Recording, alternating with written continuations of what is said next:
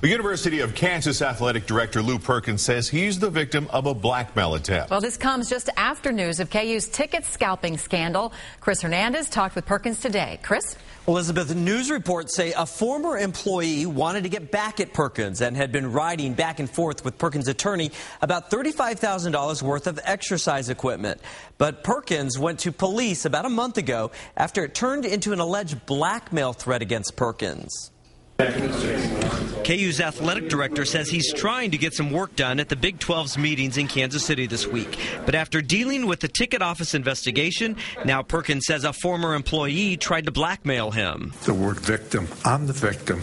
I turned everything over to the police department. The story surfaced over the weekend. The AP and the Topeka Capital Journal reported that a disgruntled former employee allegedly tried to get money from Perkins in exchange for silence about an alleged swap of exercise equipment for premium tickets.